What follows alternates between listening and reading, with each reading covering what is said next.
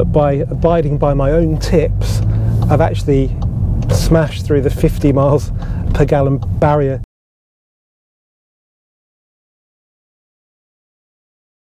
Hello guys, and welcome back to the Volks Wizard channel. Now, as you probably know, the cost of fuel is currently at a record high, which means motoring today costs a lot more than it did just a few weeks ago. But amongst all this doom and gloom, there is some good news, because there are some simple things you can do to make your motoring a lot more efficient, and they don't cost any money or take an awful lot of time. So in today's video, I'm going to share with you my 10 top tips for driving more efficiently. But before we get on to that, thanks to everybody who has subscribed to the channel. We're just under 40,000 subs right now. It'd be great to get to 40,000 very soon. So if you haven't subscribed, please do, and please click the bell notification while you're at it so you get instant updates when a video goes live, because there's lots of great content coming up over the next few weeks. I haven't really posted much recently, but that's all going to change very soon. Right, let's get back onto then my 10 top tips for more efficient driving, starting with number 10. Okay, number 10 is a little bit complicated, so bear with me. In your typical engine, there are many moving parts, and nearly all of them are coated in oil. How much friction that oil creates affects how much energy is needed to move those parts inside the engine, and bearing in mind they move many thousands of times per minute, it has a significant effect on the efficiency of the engine overall.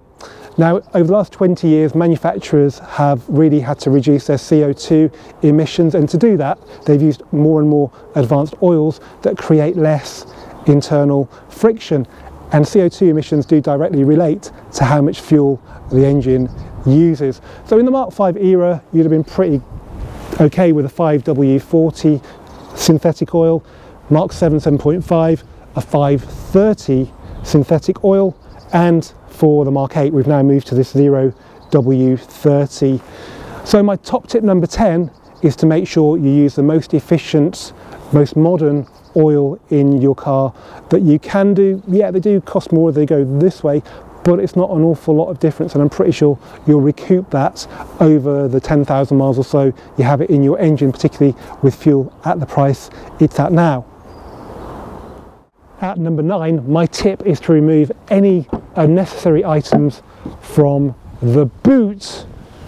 For example, a Corrado headlight, a carriage clock that doesn't work. Also, if this suits you, consider removing the spare wheel. I say if it suits you because if you could get stranded somewhere with a puncture and it would cause you a lot of problems, say in the Scottish Highlands for example, then you should have your spare wheel. But if you've got a full-size spare wheel, it is very heavy, and you might want to consider just taking it out. Take a bit more care with your tyres, and I'm sure you'll save a lot of fuel doing that. Obviously Volkswagen have already done that for me with the Mark 8, so I'll just pretend to have a spare wheel and take it out. Okay, tip number 7 is to keep your car nice and clean, because clean paintwork is smooth paintwork, and it goes through the air with less drag, which uses less fuel. Obviously, it wouldn't make sense to drive a few miles to your local hand car wash and use fuel doing so, but if you can do it at home for not a lot of cost, makes your car look good, and you save fuel. Win-win. Now, I'm yet to fulfill my special purpose, so I've never really had a need for roof bars and roof boxes, but if you have, then tip number 7 is for you, and that's to make sure you remove your roof bars and roof boxes when you don't need to use them, because they have a massive effect on the amount of drag the car will produce, and therefore the amount of fuel it will consume. Now, I know there's a bit of a fashion thing going on where people fit roof boxes to cars, and yes, that can look very cool, but if you live in a country where the fuel is manufactured from Russian oil, by fitting the roof box to your car and using more fuel, you're putting more money in Putin's war chest, and that most definitely is not cool. Okay, tip number 6 is to fit smaller wheels and tyres to your car. Now, I've done that to my Mark 8 Golf GTI Clubsport recently. I took off the 19s with 235 wide tyres. I fitted back the original 18s with 225 wide tyres. I think that's roughly a 5% difference in width. I'd say it's at least a 5% improvement in fuel efficiency with a smaller tyre on it. Obviously it doesn't make sense to go out and buy smaller wheels and tyres, but say for example you've got some smaller winter wheels you only ever use during the winter and you need to buy some new tyres either for them or for the normal wheels, why not just go and buy some new tyres and fit them to the smaller winter wheels, and therefore you'll get the efficiency that way. And if you buy an all-season tyre, you don't actually ever need to swap tyres when winter comes anyway, because they seem to work all year round. Even better, if your car's got the bigger option wheels as standard, why not just sell them, get the money back, go and buy some smaller wheels and tyres, and then you'll get a more efficient car and cash back as well. Okay, tip number 5 also relates to tyres, and that is to consider buying a low rolling resistance efficiency tyre if you have to buy some new tyres. Obviously it wouldn't make sense to go out and buy some just to save fuel because they are quite expensive, but if you need some new ones, take an interest in how the EU rates it for rolling resistance. This EU tyre label's a bit out of date, but it's still very similar today. Here we have a picture of a fuel pump and a tyre, and the grading there tells you how efficient that tyre is, how much rolling resistance it creates. So this Goodyear Efficient Grip Performance is a B, which is pretty good. Now one little caveat is that if you're buying tyres for a performance car, it's probably a good idea to steer clear of efficiency tyres because they're efficient but the grip levels are not as good as a normal performance tyre. But if you're buying a performance tyre, still take an interest in how the EU rate it for rolling resistance, because you might find one very good performance tyre is much better than another when it comes to that, and you'll see savings in fuel.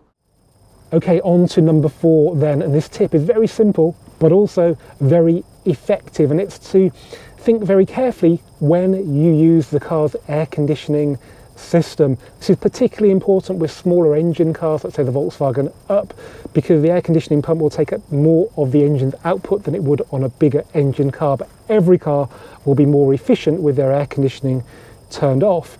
There is one word of warning, and that is that there are seals in the air conditioning system that are lubricated when the system is in use. So if you switch it off for a very long period of time, you might find those seals dry up and there is a leak, and it will cost you much more to fix that than you will have saved in fuel. So just use it regularly.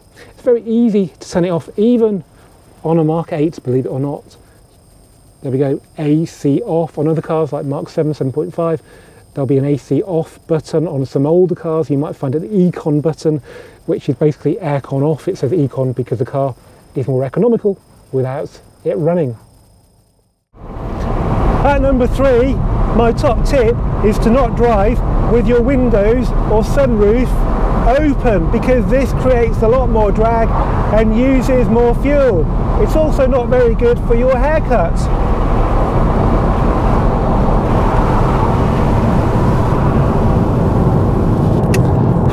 That's better. So if you are a bit hot while you're driving, then it's probably better if you've got air conditioning to use that.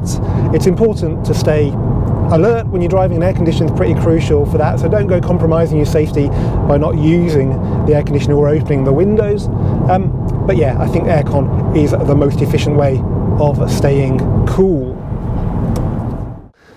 Tip number 2 is one that can benefit a lot of people very, very easily, and that's to check your tyre pressures on a regular basis.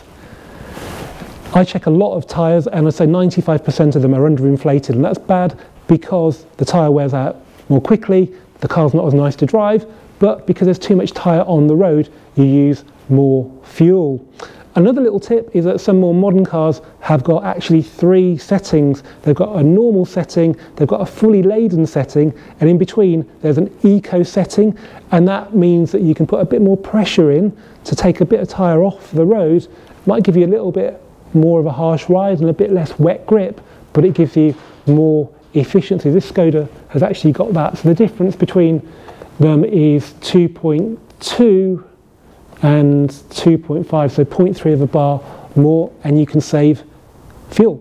You can also experiment with other cars. You don't have to stick to the manufacturer's recommended rating. Don't go crazy, but a few extra PSI, if the ride isn't ruined by that, won't do any harm, and you'll see a noticeable improvement in fuel consumption. Okay, at number 1, the top tip for saving fuel is to adapt your driving style. By that I mean to think ahead more, to anticipate what's coming. Don't just come off the throttle onto the brake every time you have to slow down. If you want to be a really efficient driver, you need to spend as long as possible not actually touching the throttle or the brakes. So in about a quarter of a mile, I know a roundabout is coming, I'm off the gas, the car's slowing down by itself. It's actually disengaged the clutch and the revs are sitting at idle because it's gone into coasting mode. Even in drive on this MK8 TDI, it will do that. And while some people don't like that, the effect on your MPG is massive. Also, if you're stationary, use the start-stop system. I know a lot of people disable that, but it makes a massive impact on your MPG if you get stuck in traffic. Obviously, sometimes it's a bit annoying when it switches off just when you want to pull away, but you can turn it on and off as you wish. But when you are stationary for a long time, say at traffic lights, it has a massive effect on the MPG. Now, unfortunately, it's not actually legal to coast in a manual car. It's not recommended in the highway code anyway, and that's because they say your brakes and your steering may not work correctly if you're doing that. But in the modern automatic, it just does it. And even my Porsche Boxster, if I pull the right-hand pedal back, the revs, as long as I'm not in sport mode, will just go to idle and you can feel it just coasting along. So I hope you've enjoyed these top 10 tips for saving fuel. Very topical at the moment with the average unleaded cost, I think about £1.60 a litre. If you have enjoyed it, please give it a thumbs up. Please do comment, please do share, please do subscribe. Let's get to 40k very soon, and I'll see you for the next one very soon.